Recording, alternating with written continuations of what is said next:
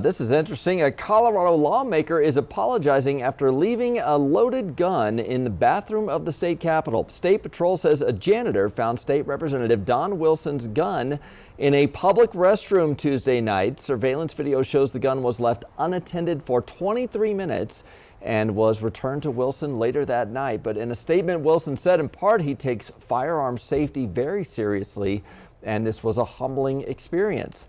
And it isn't the first time an elected official has left their firearm in a public restroom. Back in December of 2022, Douglas County Treasurer David Gill mistakenly left a loaded gun in the bathroom stall of the Philip S. Miller building in Castle Rock.